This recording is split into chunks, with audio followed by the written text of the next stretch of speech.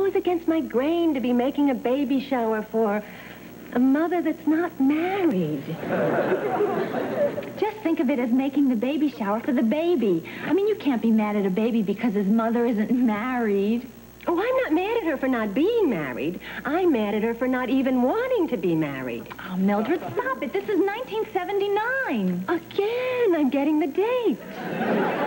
Everybody born after 1950 is part calendar. Whatever you say to them, they tell you what year it is. Who is it? Me and Lois. Hi, come on in. Hi, Mom. Stay a while? Yeah, a little while. Take your coats off. We gotta get back to work. Guess what? We got $60 for the crib. Which one should we get?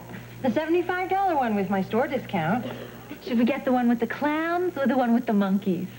Yes, Lois. Which one is proper for a child born out of wedlock? Oh, will you stop it already? Susie's entitled to live her life the way she wants. This is 1979. Susie may live her life the way she wants, but her baby is entitled to live its life the way it wants, and it probably wants two parents. It's impossible for a child to be born without having two parents. Were you listening, Jill? Did you hear that? Uh-huh. Now you know I lied about the stork. Come on, Lois. You gotta drop me off at work. Yeah, okay. I can't be late again. See you later. For dinner. Oh, excuse me. I wonder if you could help me, please. I'm certainly going to try. I have an address here for next door for Felicia Sherman. No, Winters. Felicia Winters. I rang, and there is no answer. Do you happen to know her? Yes, we do, and we're expecting her here any moment. Please come in. Oh, thank you, but I don't want to impose on you. Oh, why not? We're all friends of Felicia's. I'm Lois. How do you do, Lois? How do you do? This is Jill. Hi. Nice meeting you, Jill. And this is Camille. How do you do? Nice meeting you. And this is Mildred. Hello. It's a pleasure meeting you, Mildred. My late husband was Italian, and you did that just like him. Except you didn't get my hand all wet. Oh, I almost forgot to introduce myself. My name is Sergio Fontana, also dear friend of Felicia's. Why don't you sit down? Oh, thank you so much. Oh, here. This is Felicia's name, an old address, an old photograph. Oh, God, she looks 20 years younger. Oh, she was. We both were. Oh. I met Felicia in the summer of her senior year. She was in a tour with, how do you call them?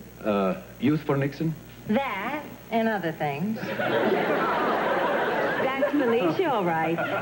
Oh, can I get you some coffee or soda? We don't have Chianti. No. Thank you very much. But I would be most grateful if I could wash my hands. Oh, sure. Upstairs, first door on the right. Grazie. Excuse me.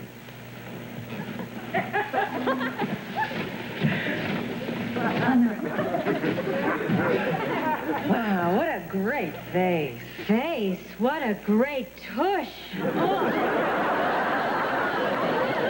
Camille, aren't you nervous about letting a total stranger wander through your bathroom? He's not a total stranger. He's a friend of Felicia's. Sergio and Felicia, I wonder what that's all about. Oh, I can tell you what it'd be about if it were me.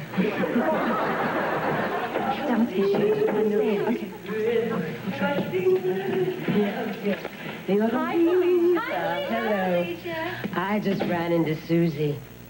I think we're having this shower just in time. She's ready to pop. It's a good thing we're not having a surprise party. I think that girl's had enough